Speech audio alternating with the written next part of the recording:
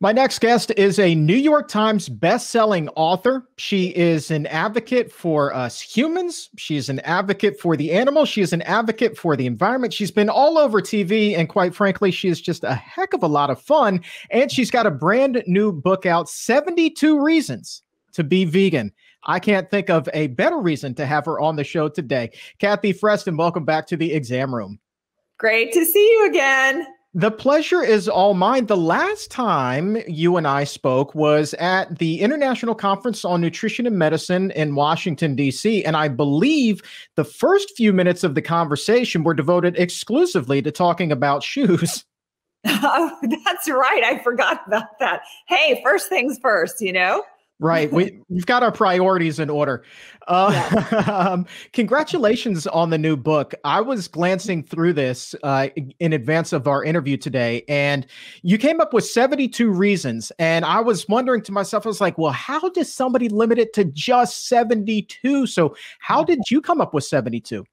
Well, actually, we started off thinking like, okay, 10 reasons, you know, we thought it was going to be a concise 10 reasons. And then there were just so many other reasons that were not overlapping. So we just decided to keep going until we repeated ourselves, until we didn't repeat to ourselves. And it just ended at 72.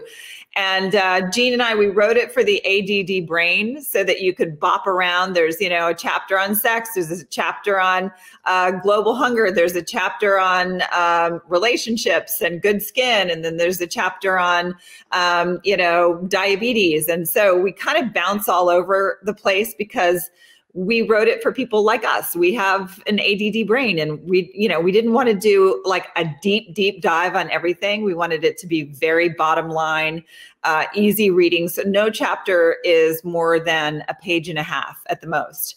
And it's just kind of a fun and easy read. And it just stopped at 72. It is so much fun to read. And ADD brain or not, was this designed for people who were already eating a plant-based diet and were in that vegan community? Yeah, I'm so glad you asked that. Certainly it's written for the person who is curious about a plant-based diet, or they've heard the V word, they want to know what it is and they want to know more.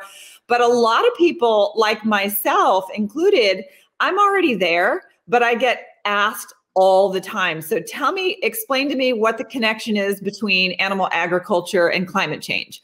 And it's like, I think we're sometimes as activists, as vegans, as plant-based eaters, we're sort of expected to be, walking databases of statistics and numbers and all kinds of information. So this book was not only written for the person who's curious, but also for the person who's already there to say, here, mom, here's why I'm getting enough protein, or, you know, here, best friend, this is why it's connected to climate change, because I know you care about that. So we're hoping that it's not only for the curious, but it's for the activist, the person who's already there and just doesn't want to answer the constant questions and just has a book to hand to people. And you cite so many credible studies in the book. So it is scientifically based, even though you've really kind of scaled down the language to, you said, a page and a half at most for a chapter. How were you able to take these studies and so, you know, concisely cite them when these studies themselves are hundreds of pages long and you're just whittling that down into a paragraph or two?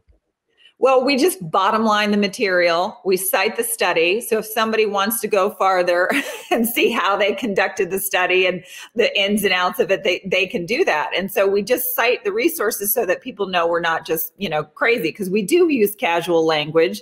We talk to the reader like they're a friend, like there's someone sitting in the room with us and we're just, you know, sort of chatting back and forth. So we wanted it to have that casual feel, but be backed up by the science, but we didn't want to jam all the science in there. You know, I think that we all read so much as it is. You know, I read a couple of newspapers, and then there's newsletters, and then there's blogs, and then there's posts, and there's just so much you get bogged down by. So we just wanted it short, sweet, to the point. Here are the resources if you want to go farther. All right. Now, on the cover of the book, Dotsie Bosch gives this wonderful endorsement in which she cites her 4 reasons for going vegan. She said that it was for her, it was saving money. It was for better, happy, fun time bedroom sessions. We'll just put that one in quotes. Yeah. It was because it's good for the heart and it's good for the skin. So now you've got her big 4. What are your main ones of the 72 listed in the book? Oh, well, I came in through my love of animals. So that's my favorite. The reason is animals deserve better. So I know a lot of people are interested in this way of eating for health reasons, solely, and that's totally cool. So we give reasons on longevity, on diabetes, on heart disease, on better skin, all of that stuff. For me, I came in because I cared about animals. And then I discovered all the health stuff after that. So my favorite is that one. And I also think that it makes your relationships really good. I think it is a multi-dimensional lifestyle that when you are with someone who is on this path with you, there's a bond that happens, because I think when, you are eating all this crap in your life, all this animal-based food, you have to kind of numb yourself a little bit, because you really can't think of where that food came from, because of course you'd go out of your mind. So there's a certain amount of numbness that has to happen. Once you're not eating animals, it's like, okay, my heart, I'm like open. There's a connectedness to my person, to the people around me, to the ecology of life, to the planet, that just something feels more alive, crackling with life. And I just feel really good. And there's just, when you're with somebody who has that sensibility of not only a tenderness in their heart, but a fierceness to protect the vulnerable, or to speak up for the vulnerable, or to say, no, I'm not going to partake in that. I think it's just really sexy. And I think it makes a relationship really strong. So those are my personal favorites. But then all the health stuff just makes me feel better and better and better about my decision. All right, now I'm going to put on my invisible psychiatrist cap here, if there is such a thing. And I want to explore this space here, because we get this question so often on the show, and that is with people who are transitioning to a plant-based diet, but the person whom they're with, their partner, wants no part of it. How difficult do you think it honestly is for people who are on 2 completely different paths in terms of what it is that they're eating, their diets? How difficult is it for that relationship to continue to flourish? Well, it depends on the openness of the partners. I mean, if you have a partner who wants to understand how you experience the world, wants to see the world through your eyes and have empathy for the way you experience things, I think it's inevitable that that person is going to sort of be curious about what motivates you and perhaps take an interest as well. If they're not curious about how you see the world, how you experience life, food, all of that stuff, it's probably not as strong of a connection. I'm certainly not saying that it wouldn't work, but when we have a mutual respect to understand what motivates our partner and to really try to get inside of their skin so that we can know them even better. And then we have their back because we know what hurts them. We know what makes them feel good and enlivened. Then it's kind of a natural thing that we're going to move toward each other. And that's a strong relationship. Yeah, it boils down to respect and as you said, that kind of openness. And that was kind of what happened with my wife and I. Is I've told this story on the show a couple of times. Is that I went to her one day, I will never forget. I'm in the kitchen and I'm like, honey, I'm going to go vegan. And she's like, what? You're already the healthiest eater I know, this and that, And it was like, I'm just getting chewed out. I love my wife to death, but I'm just stating facts here, Kathy. So anyway, I'm like, okay, well, here's what we're going to do. We're going to push pause on this and we're going to go and we're going to watch a documentary. And so I showed her what the health, and she was like, honey, we're going vegan. And the rest was history, because she did have that openness, that willingness to listen and to learn and to go on this journey with me. And I will say that it has made our relationship so much more rewarding. Yeah, it's really kind of cool. There's a sexiness when someone remains curious and they're open to growth. I think that's a really compelling thing. That's something that makes me like a person, whether it's a man or a woman, a work relationship, a romance, whatever it is. That curiosity to know more and to the willingness to change your mind and to see things with sort of a new perspective, I think is very sexy and cool. I like that word sexy in this instance very much. Matter of fact, she just walked by the door and blew me a kiss. She's clearly eavesdropping right now.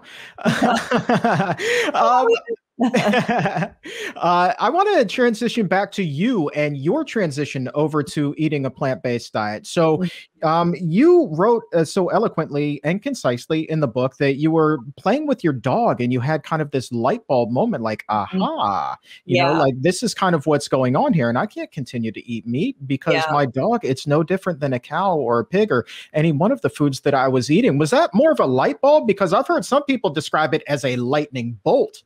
Yeah, it was definitely, I would not say it was a lightning bolt because that would have required me to take immediate action. And I'm more of a lean in kind of a gal. So I kind of slowly wake up to something and I sort of mull it around and everything. And I was petting my dog and her little belly and her legs were up, in the air. And I was saying, oh my God, I love this dog so much. I just love animals. And then this voice inside of my head said, well, if you love animals, why are you eating them? And it was like, dang, that's inconvenient. That's a very annoying voice of conscience. And so I started picturing her, and I'm not going to give any, traumatizing details, but I started picturing her in a slaughterhouse line and what it would be like for her. And I would do anything for this dog. I mean, I just love her. She's like a child, and I realized that the only difference between her and the pig or the cow or the chicken or the goat is that I know her intimately. But if I knew any of those animals, I would also feel like, I would do anything not to have them go through this horrible thing. So I just challenged myself in that moment. I'm like, I'm a girl who grew up in the South eating everything from an animal. I didn't think twice about it. It's like foie gras, fabulous, steak on the grill, no problem. I love all of this, a bucket of wings, And so the idea of not eating anything from an animal was quite overwhelming, which is why I didn't want a bolt of lightning. I wanted a quiet I'm going to just sort of sit with this and think about it. And then I just challenged myself to lean into it. I'm just going to take this one day at a time. I'm going to remain curious. I'm going to get adventurous. I'm going to go shopping with an extra, half an hour so I can take my time at the grocery store, try some new recipes, try to go to restaurants and order different things. And over the course of a year, I became vegan. And so you dipped your toe into the water and then it's eventually a little bit more and a little bit more and a little bit more over time. To me, it seems like the key for you was that even though at the beginning you were just dipping your toe, you were dipping it enthusiastically and with a lot of gusto. And I think that that's kind of the key here, because if people dip their toe with kind of this fear and this apprehension, it's really not going to work out. But you did it with enthusiasm. Am I right in assuming here that was really critical? Yeah.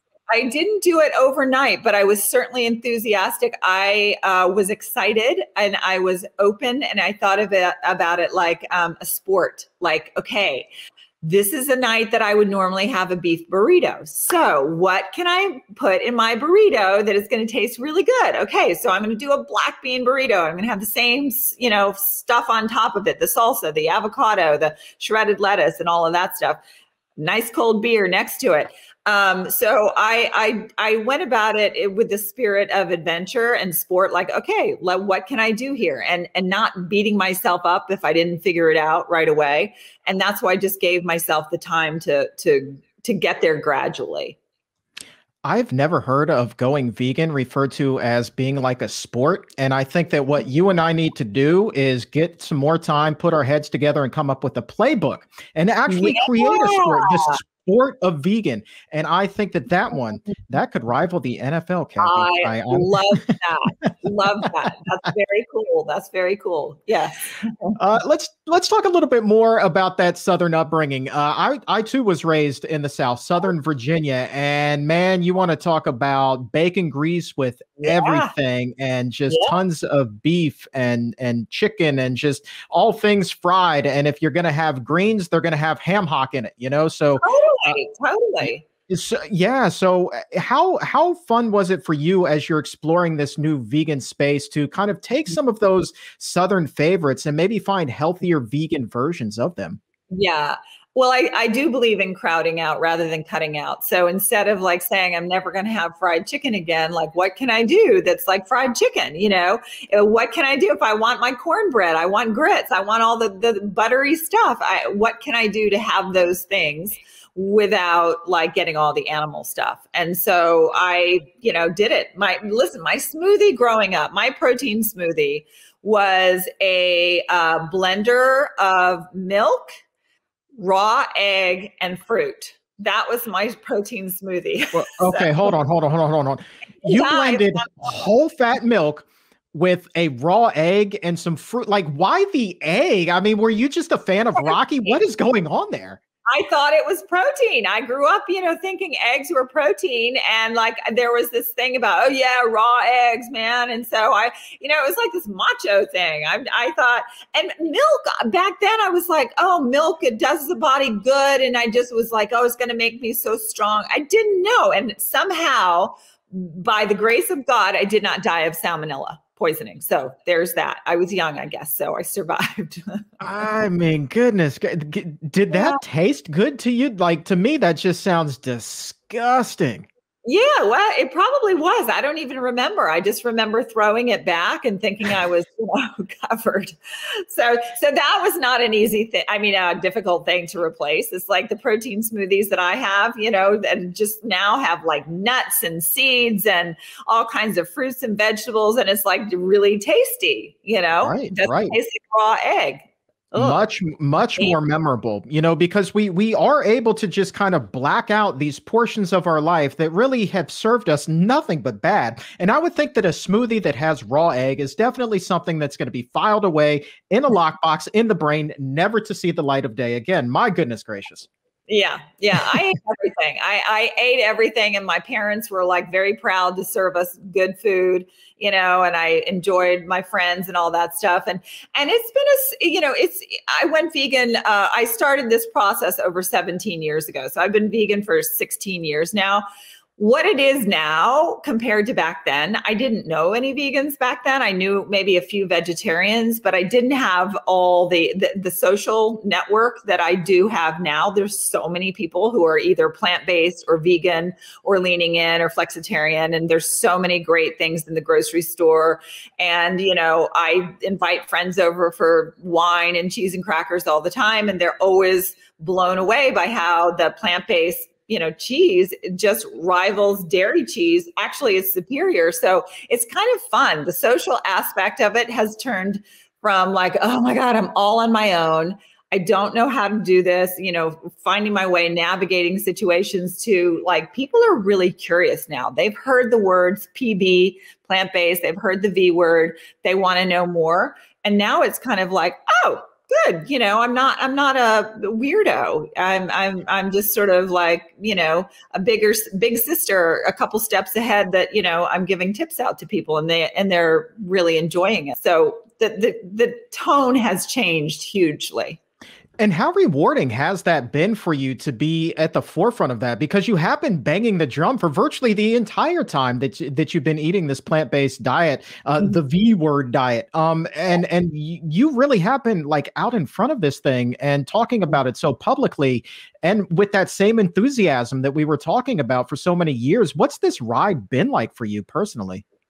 Well, it's been really fun. I mean, I was married to someone who didn't go vegan. And none of our friends were vegan. And so it was a bit rocky, you know, at first, and just learning to entertain in a way that he was happy, that I was, you know, I was okay in my skin, that everybody felt respected. So it was a little challenging, but now I kind of love it. Now I just feel like there's this huge community with open doors, open walls, and it's just very expansive, and it crosses all political lines, all, you know, religious and all kinds of, you know, lines. It's like this open door club, you know, like this is really fun. And I'm just super excited to be part of it. It is a lot of fun, and it is a club with open membership, and it's you know, and it's not just open membership. It's just like people who are open to making new friends and learning about different things, and are all a bunch of nutrition nerds and environmental nerds, and just want to like get the cleanest, the best science out there so that they can, you know, continue to make themselves healthier, make the world a healthier place, and save a whole ton of animals at the same time. Very empowering. You know, to be around people like that is very empowering. You just feel like, oh my God, the world is going to be okay. We are, you know, there are some really amazing people out there who are doing things and starting companies, and they're entrepreneurs, and they're opening restaurants, and they're communicating in a way that, you know, it's just so breakthrough. So it's an exciting time to be plant-based, frankly. It really, really is. And, you know, you talk about entrepreneurs. I was just reading this morning about this girl who I went to high school with. And I knew that she was vegan, but I had no idea that she had quite the entrepreneurial spirit. She developed this eco-friendly vegan toothpaste pellets that you can actually pack with you when you travel. And so it's not even a TSA issue. And so with just like this minimal, like a few $1,000s investment, I think the article said it was like $6,000. She's turned this thing into a multi-million-dollar toothpaste empire now. And it's just, look around at how many things come from an animal, all the foods, all that, you know, the materials. So it's just like, if you're a young, hungry, smart, industrious person, there is like a world of opportunity. There are so many ways to start companies and really capitalize on this rising trend. I mean, I think in the last maybe 2 years, I think 2 or 3 years, the number of people who call themselves, who identify as vegans, has risen by 600%. And that's just the V word. But then there's also flexitarian and people who are leaning in and all of that stuff, and who are getting there and who want to get there. So it's like there's a really broad base of consumers that you can appeal to if you're someone who's interested in starting a business. I want to talk to you a little bit more about this book with a couple of minutes that we have remaining here, because as we said at the top, you really do cover all aspects of being vegan. And the majority of stuff, like this conversation, is really fun and uplifting. You do have these chapters about men and how that benefits you in the bedroom. You have chapters for women, the same thing. And you go into the science there in a page and a half. It's fantastic. It's concise. It's accurate. The tender bits are important. We have to talk. The tender bits are critically important. But you have all of these chapters that are fun. You have a chapter about how cows respond positively to classical music, but then also you have these more, I don't want to call them authentic, but real, you know, hard hitting chapters that are like just serious, you know, like a chapter called "Working in a Slaughterhouse is Hell." And I mean, that is such an accurate statement. Was there ever a debate about putting that kind of content in there when so much of the book otherwise is so uplifting and so positive? No, because I think it's important that a lot of people say, you know, we need to protect workers' jobs. The same we have a chapter on chicken farmers. It's called "Every Time You Buy Chicken, You Hurt a Farmer." And so we wanted to make sure that we are also advocating for human rights, for human well-being. It's not just animal well-being. It is hell. It is hell to be an animal farmer. It is no joke. We hear straight from this chicken farmer, third generation chicken farming family, the Barrett family, and they talk about how the industry is just set up to keep the farmers down and in debt. They can never get ahead. They never have health insurance. They work their asses off. They're such good people, salt of the earth, and they just can't get ahead. So the more we buy chicken, the more we want it cheaper and cheaper, the more the farmers are suffering, and the slaughterhouse workers, you know, when the animal is processed, it is just a heinous job to have. And so we care about those people. We care about, you know, we care about the land, the water, the air, the humans who have to work in these industries. We care about the animals who are just sort of, you know, completely exploited all the time. We care about the general population who is getting more heart disease and diabetes and so much obesity. It's like, it's one of these things that it hits you in so many ways when you start looking at how animal foods affects you as an individual and as the general population. It is stunning. So it's just a very empowering thing when you realize you can actually affect change. All right, let's pick this conversation back up. Before we wrap things up, I just want to say thank you also for your chapter on soy, and one, how it's protective against breast cancer, putting those facts out there. But two, the subtitle of that chapter is It Won't Give You Man Boobs. And so just as a man myself, thank you for helping to dispel that myth.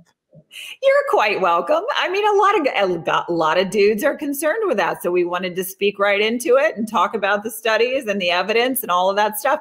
We're certainly not like, you know, go soy. If you don't want soy, we don't care. It's not necessary for a diet. You know, if you like it, great. If you don't, that's fine. But don't worry for your chest, whether you're a woman or a man, not to worry.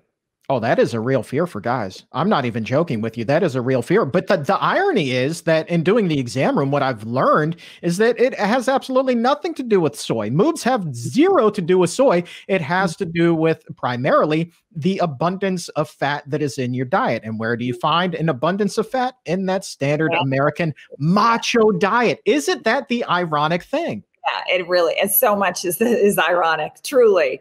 So much of it is like, oh my God, if you only knew. And so that's why we're like, okay, we're going to just tell it. So I know. Now you know. I know. One little quick housekeeping question here before we do wrap things up here is, I know that you are a big time traveler. I know that you like to go places, you like to see things. And one of the things that I've always wondered, and I love to ask people who get out and they see the world, is where in the world are the best places to get good, clean, delicious vegan food? What are your top go-tos there? Oh my gosh. In the world? In the world. Yeah. You know, one of my favorite places in the world is Burma, Myanmar. And I'm afraid I'm not going to be able to go there for a very long time, but they have the most exquisite vegetables and tofu and sauces like you've never tasted before. And that's probably my favorite food. I love Asian food. I've, spent a lot of time in India and Cambodia, Vietnam. So I love Asian food, but then I love Italian food too. They have such great fresh vegetables and lentils and a glass of wine and, almost anywhere you can get really great vegan food. I always check, the apps to see where I can go when I'm there and make a point of sort of vegan tourism. Like my own personal guided trip is just to find the best vegan food wherever I am. And that's like the perfect trip for me. I love that so much. And maybe that can be the follow-up book, 72 great places to get vegan food, huh? Oh, number one researcher right here. I love it so much. But this particular book, 72 Reasons to Be Vegan, and they are all absolutely fantastic. And the book's author, Kathy Freston, you too are absolutely fantastic. I could talk to you all day. So thank you so very much for being here. Thank you so much for having me. I really, really enjoyed it. If you feel like you've raised your health IQ by a couple of points, go ahead and subscribe to this channel and leave a nice comment below. And to hear the entire interview, head over to Apple Podcast or wherever you get your shows from and subscribe to The Exam Room by the Physicians Committee. And please leave a 5-star rating.